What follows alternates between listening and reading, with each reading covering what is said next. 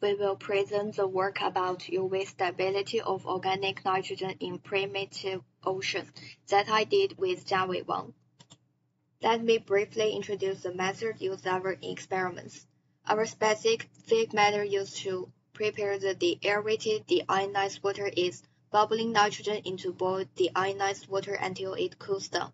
The method we used was mentioned in Amber and Holland's article. The main purpose is to remove the dissolved oxygen in the water.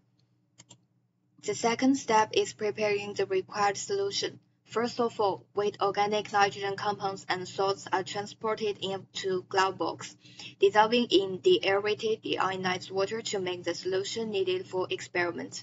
The solution is then transferred into the reactor. Connecting the reactor to the chiller to make sure the reaction proceeds at 25 degrees Celsius. After locating the reactor, turn on the Xenon lab to carry out the photolysis reaction. When the reaction starts, we select different sampling times. We take samples almost every 12 hours for 6 times after the start of the reaction.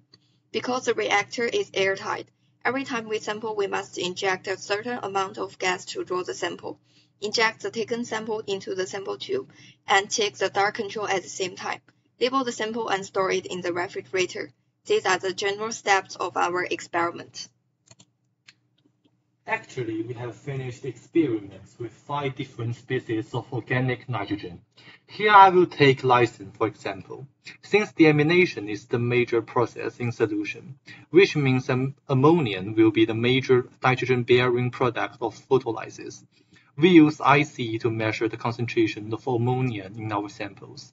Through analyzing samples taken out at different times, we can figure out how photolysis proceeds over time.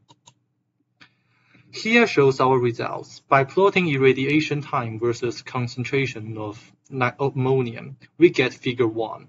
As you can see, we've observed a considerable increasement in ammonia concentration, implicating that there has been significant photolysis of lysine. By some simple calculation, we suggest that at least 45% of lysine has decomposed after 48 hours of irradiation. Assuming that ammonia is the only nitrogen-bearing product in photolysis, we try to create a simple first-order reaction model for UV photolysis of lysine. Beginning from reaction rate equation, we acquire the function describing the relationship between irradiation time and the concentration. To verify our model, we substitute the ammonia concentration of each sample into the expression and plot the obtained values against the corresponding irradiation time. The strong proportional relationship implicates that our model could be right. Also, by using the model, we also obtain a possible rate constant that is 0.0131 per hour. However, since our research is on the primary stage, more work is needed to develop a better model.